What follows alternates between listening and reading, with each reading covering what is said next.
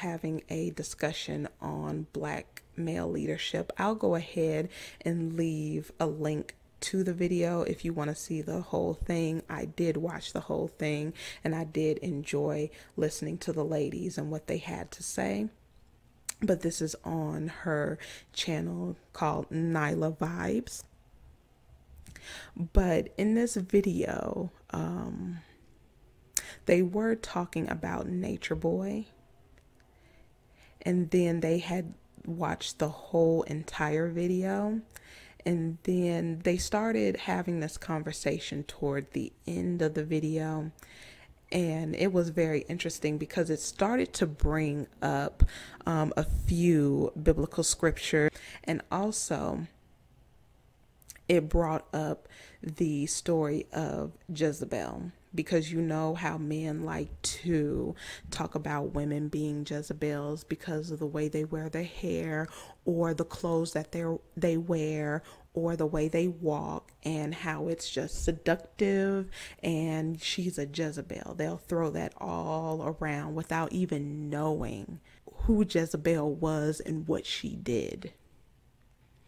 And then it became very clear what the story of Jezebel was, because when you look at the story of Jezebel, it doesn't just talk about Jezebel, it talks about Ahab as well. So if you have Jezebel, you're going to have Ahab, because the story surrounds itself around the two of them and what they did. And in the biblical text, Ahab was the most wicked king of Judah. Yeah, and you know how these men say, I'm an Israelite, I'm a black Hebrew Israelite, I'm Judah, I'm from the tribe of Judah. Yeah, the most wicked king was from the tribe of Judah. And he married this woman who was not of the tribe of Judah. And they did some disgusting things. And I will have to admit, when I first started watching it, it was like somewhat entertaining before I started realizing he was abusing people.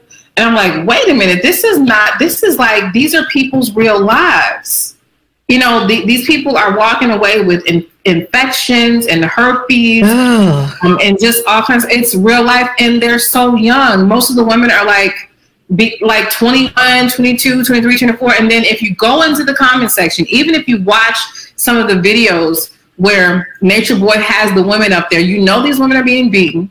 You know, at one time they weren't even eating, right? They one girl had been prostituting for him to get money. You know that, you know, all this stuff is, oh girl, it gets bad. This is with Nature Boy? This is with Nature Boy. You go and you see these women will come into his comments and chastise these women with him. You're not grateful for who you're with. You're not doing that. I mean, women will get up there and take the link on that app and sit next to him and chastise. Malia, when she was literally on the brink of death, there were other black women that were jumping on his panel, chastising her. This lady she was about to die. Now, I wanted to pause it there because if you heard what she said there were women, and some of these women were older. I would suspect some of them were younger, but there were women who were chastising this young girl, basically taking the side of a man that they did not know, in a situation that they did not know what was going on in that situation, but they were chastising her. And this is a long history of that, of black women being chastised. I even have someone in my family who the church basically threw them out because they wouldn't follow what they said or what the pastor said, or they defend the pastor. It's sick. Telling her, oh, well, yeah, your sickness is in your mind. Oh, and you're ungrateful. You're with the king and you're misbehaving. I mean, it was the most horrifying thing I've ever seen. But you can go to almost any video and people don't even view them as victims because they don't understand Stockholm. They don't understand psychological abuse. They don't understand that even the average woman that has been abused, how long does it take them before they leave? How long does it take most women to even talk about the abuse, admit it, or even realize that they're being abused? And we're talking about people that are not even 25 years old. But because of the back and forth and all that happens, a lot of people just have no compassion. And it's just, you know, it's just entertainment for them. It's horrible. Oh my gosh. This is very sad. It is. It is. It's horrible. Positive Elegance, I don't think any of them are underage, but I will say I believe that Zoka, and that's another thing, they had a baby that just up and disappeared. Who? Oh, yes. So one of the girls, she was about 18 or 19 years old. She was pregnant. We watched this happen. And we watched the pregnancy progress and all this kind of stuff. And all of a sudden, you could tell that this girl was not pregnant anymore. Right? Now, there are a lot of rumors speculating on what happened, but it literally, based on what they are saying, it sounds like they sacrificed the baby. No. I swear it does. Now, nobody knows what happened to the baby. They claim that the baby died during childbirth and that the hospital did away with the remains or something like that. But people were calling the hospital. And from what I understand, when they were researching it, there's no, whatever happened. I might need to dig so I can, but I did find out some stuff, but some things I could not put quite together. But basically, there's no record of that birth or the death. But we all know this girl was pregnant. And then a couple of days after, like a while, we were like, okay, she doesn't look pregnant anymore. What's going on? Nobody talks about it. This was while they were, I think they were still in Puerto Rico, if I'm not mistaken, but nobody knows what happened to this baby. Okay, I wanted to stop right there because this is something that also hits on the biblical text. Now, like she said, you know, this is speculation, but let's just say it's true. Child sacrifice, and people still do this. People think that, oh, those are people who were superstitious, and that's not going on. It is going on, and it's going on in several different ways. But if this man who admitted in a video that he felt like he was God, so if he felt like he was God, he feels like he has the right or he has the authority over life and death. So, depending on what this man is into, depending on what this little group is into, I would not be surprised. It would not surprise me that they sacrificed a child. It's disgusting. And this kind of triggered me. And I'm like, do you mean to tell me that there are a group of Black men and women who are now practicing child sacrifice? And if you read the biblical text, it says, you know, in the last days that people would be going backward and will be going back to things that they used to do.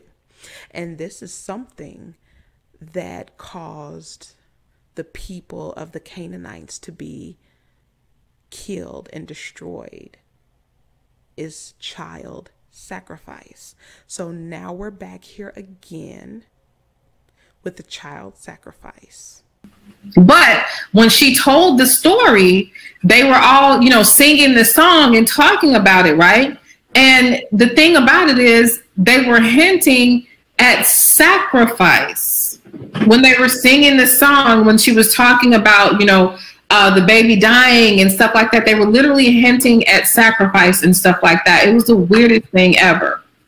You know what's really sad about all of this? What's that? Is that they had the opportunity to do something great. You know, create a sovereign area of people who believe in this polygamy type of stuff, and create, you know, a nation of people who are connected to higher thought vibration, and who are vegetarian and natural and living in the sun, and, you know, born outside of the chemicals and all of this. And they had the opportunity to do something upstanding or outstanding even, but instead of that, they turned it into some sick, disgusting, perverse realm of torture, abuse, and the more power he got and the more money he got, because I believe that his intention may have been okay beginning, but it's something about the Naker when they get power that it corrupts them.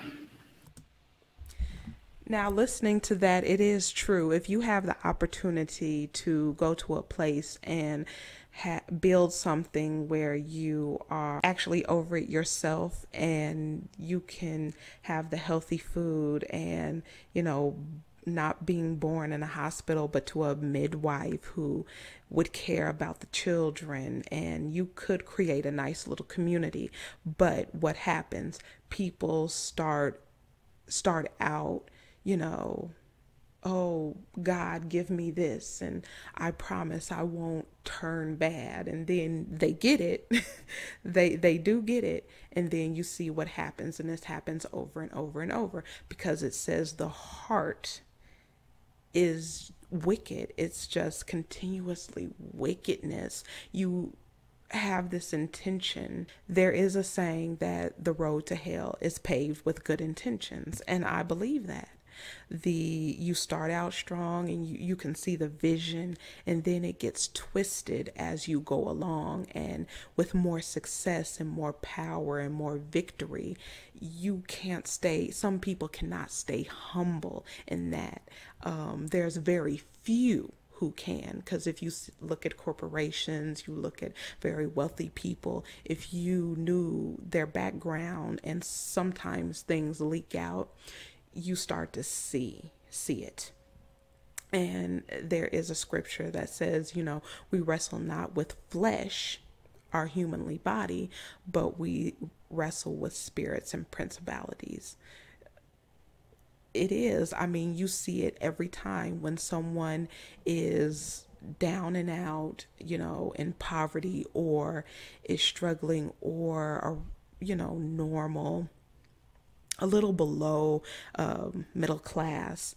You can see, you know, there's something humble about that experience that humbles people and makes them grateful for what they have. But then when they start to get a little more, and they become comfortable, they start indulging in things, and they get introduced to things, and they go out here, you know, reaching out to other people and taking on, you know, some of the traits of these other people.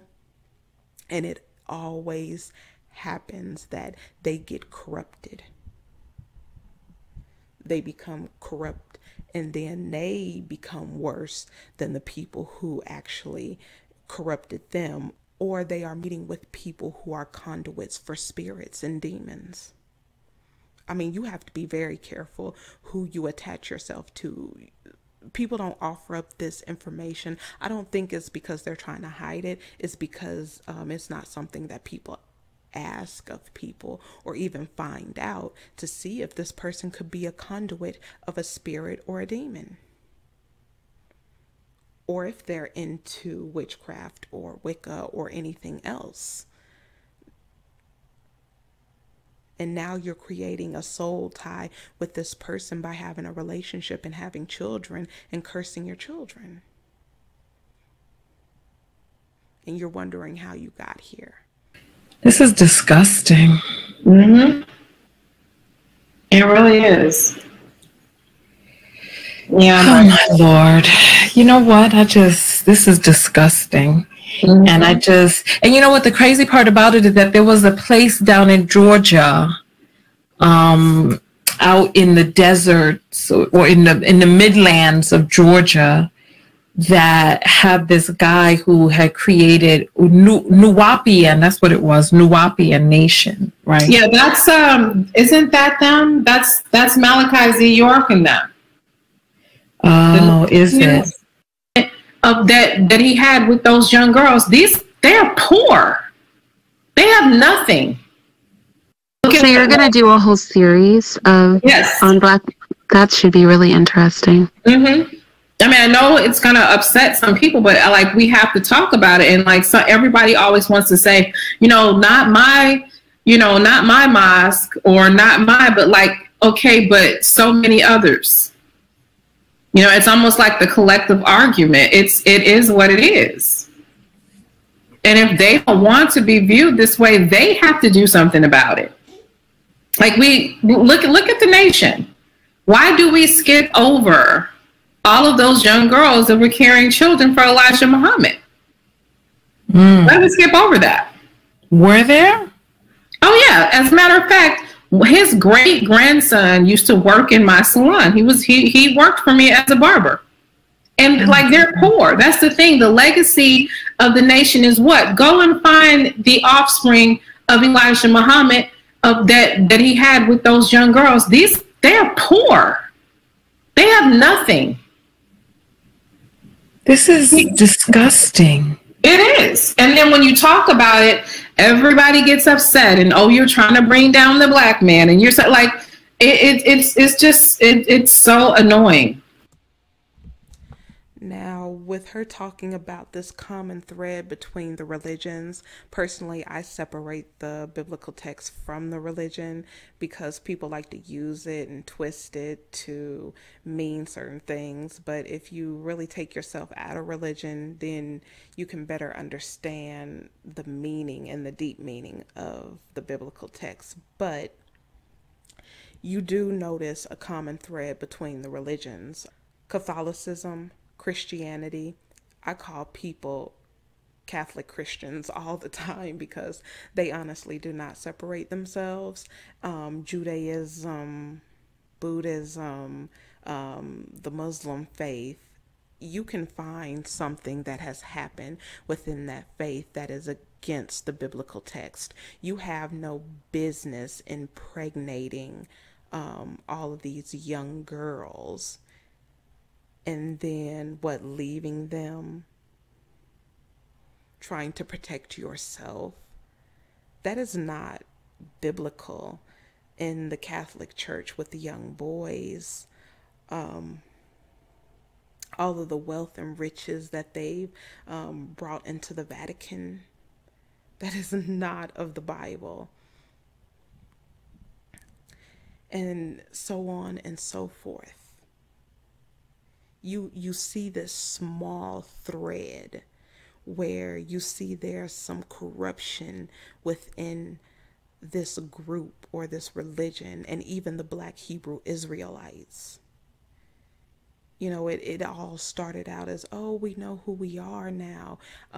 This is our heritage. This is our history.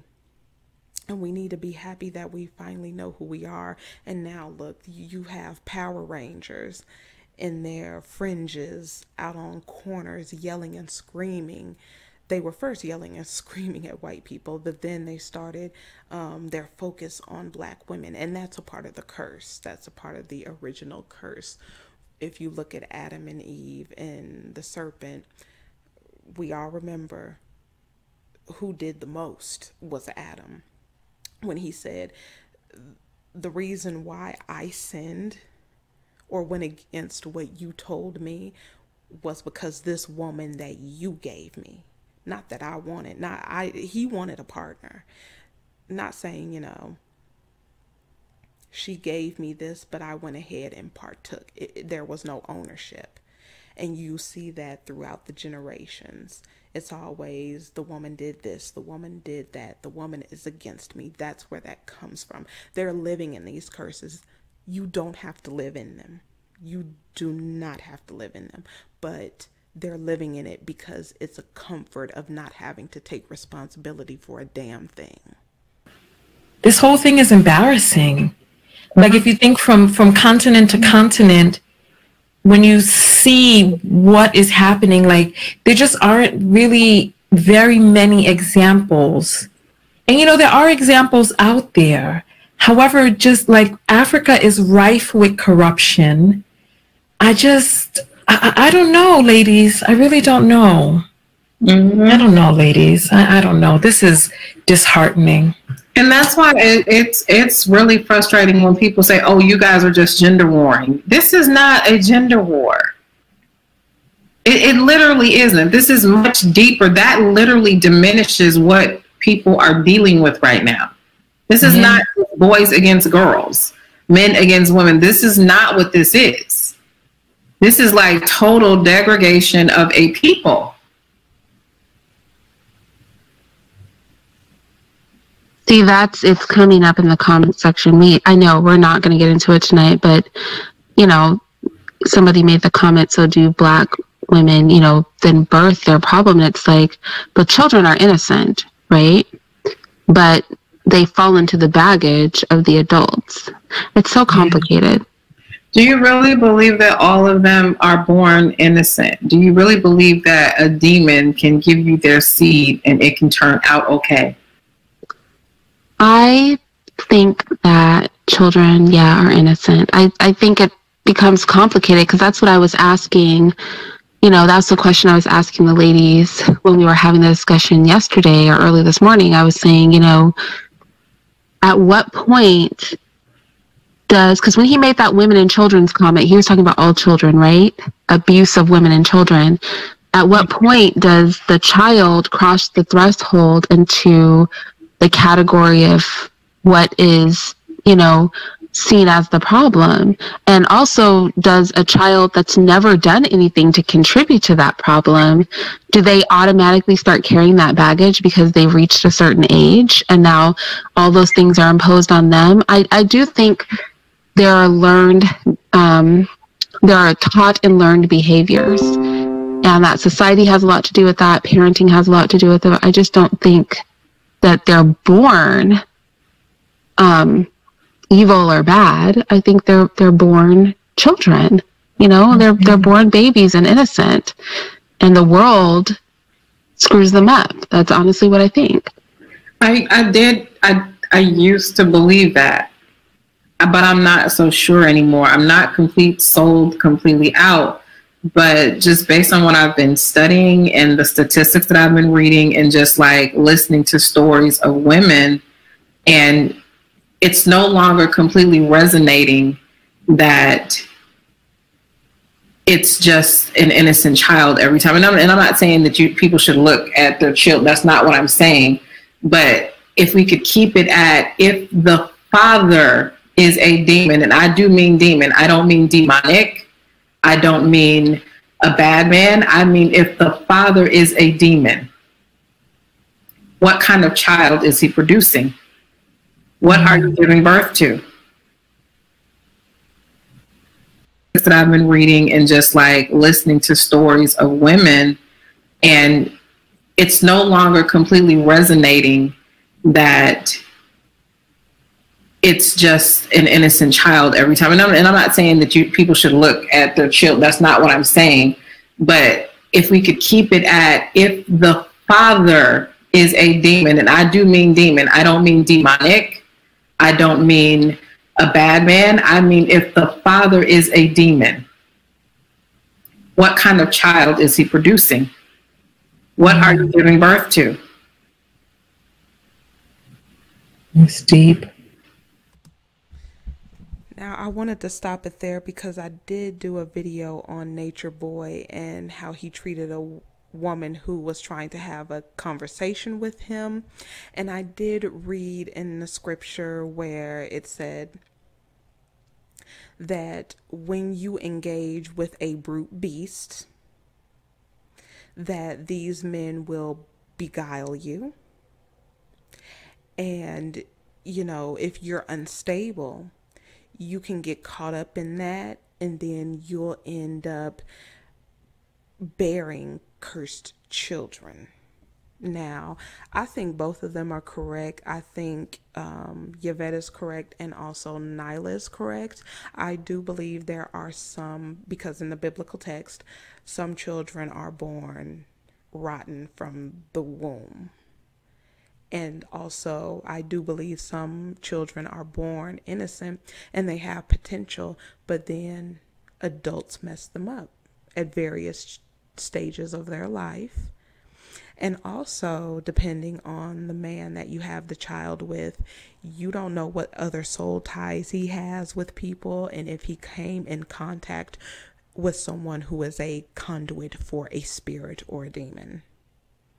And it now has latched on to this woman who he has a child and a soul tie to. But all of this is leading up to the Jezebel trope and Jezebel and Ahab. Yeah, I agree. It's deep. It's something to definitely ponder. But I would just say that you have to really vet. You have to vet the people that are going to father your children a lot better. And I'm not saying that from that nasty blaming women perspective that we get from a lot of people that like to harp on the women, but I'm saying like we really have to take a step back, because if what a lot of us are suspecting and feeling, if what our inners are telling us is going on, is happening, that's a really scary thought. So I'll go ahead and end this clip there. And they're right. You have to really ask questions, because nobody would really ask that type of question of, you know, who have you been with and what are your belief systems, and, you know, to get down to the core of what type of activities these men have been in. People, they are concerned about, you know, if this is a stable man, if he's working, if he has enough money to take care of children he may bear and you, if he's the marriage type, maybe sexual orientation and all of that. But I would like to know, go ahead and leave a comment in the comment section if you ask men about their religious affiliations, any spiritual ties, any beliefs that they have within the spiritual world. I don't think people are asking that. I cannot even remember a time when I have asked that question of a man that I was dealing with. So the way this ties into the biblical text with Ahab and Jezebel is when she was talking about the women who were caping for a man that they did not know, that they have not dealt with, and they were admonishing this young girl instead of listening to her, being there for her. Now, a lot of men will sit up here and say that, oh, she is throwing her husband under the bus. She's not submitting to her husband. She is bringing other people into the relationship. She's being a Jezebel. She's just out here being disagreeable with her husband. If you disagree with your spouse, you're a Jezebel, right? Everything, you know, you smile and thank someone for holding the door. Oh, you were looking at him sexually, you're a Jezebel, right? They do that with everything. But if you notice, Jezebel, at one point, her husband Ahab, he was sad. He just had this sunken, sullen look on his face. And the reason why is because there was a man who had a vineyard. The vineyard was close to Ahab's home. So he offered this man money. He said, I will give you a vineyard that's bigger than this and better than this, because he wanted that piece of land, because he wanted to have a garden near his home. But the man, it being rightfully his land and his vineyard, said that the Most High said he cannot sell this to him. He could not give his inheritance away because he inherited that. So since that's his inheritance and that has been sustaining him and his family, of course he's going to pass it along to his children. So his children and his children's children can enjoy their inheritance and be taken care of. So he comes in the house and he's all sad. And then his wife Jezebel, who is not a part of the tribe,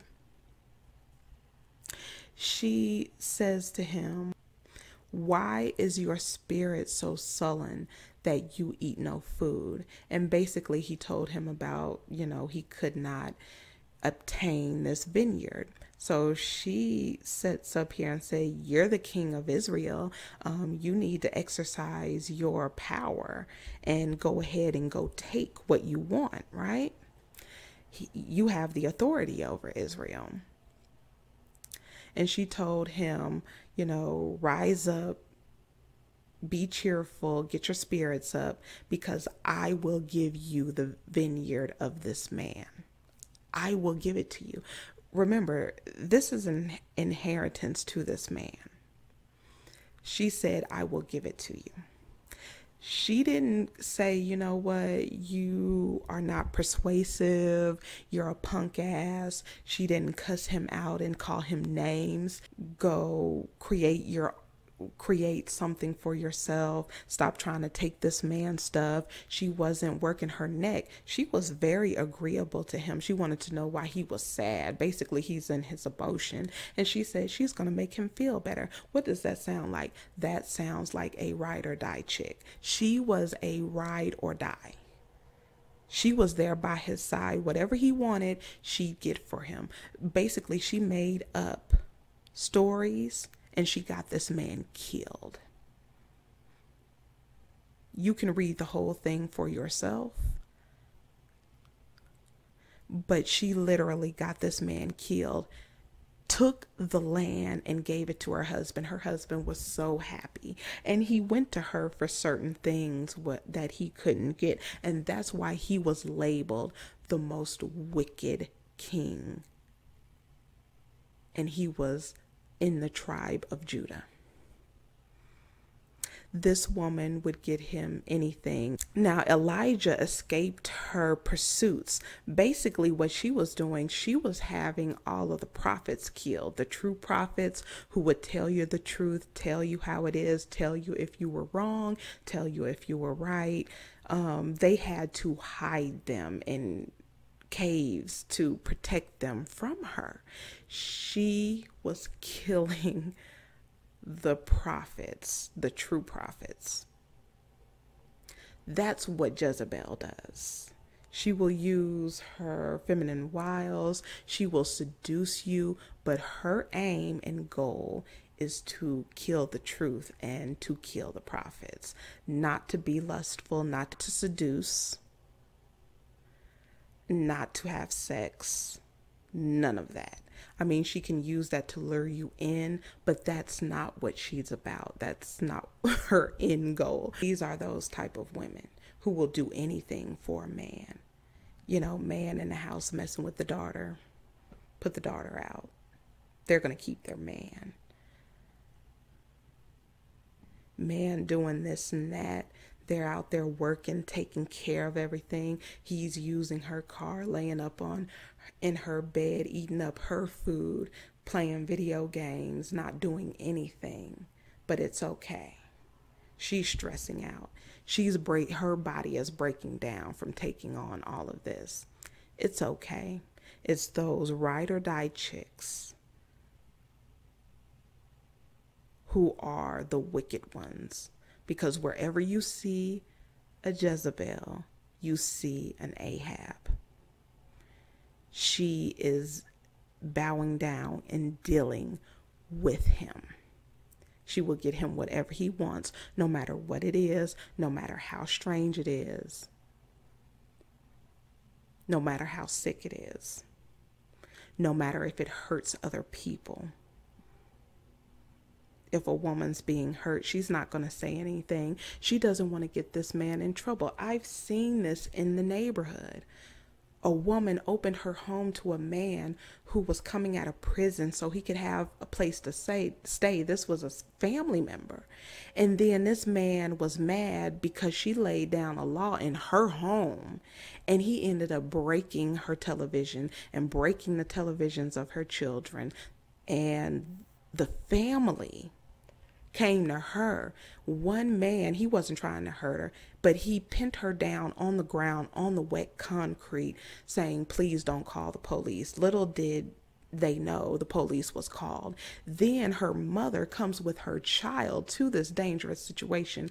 The boy had ran off because he knew that she called the police, and he was on probation, just got out of jail. And she's doing this out of the kindness of her heart, because you see, the mother didn't let him in, his family members didn't let him in, and then her family member had her pinned to the ground, begging her not to call the police. Her mother was there with her child saying, don't call the police, trying to protect this damn brute beast.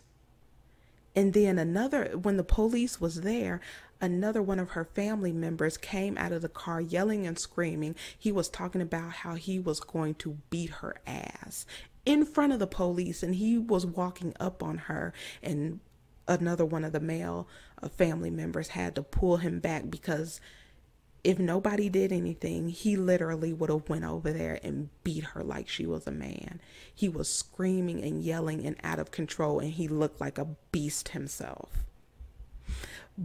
But these are the type of women, they facilitate the actions of these men because they see their sons, because this is how they raise their sons in this environment. And now they've become that because they have these soul ties to these men who are brute beasts, and now they've cursed their children, and they just want you to deal with it and continue to pass this curse down through your lineage. They want you to birth more of them.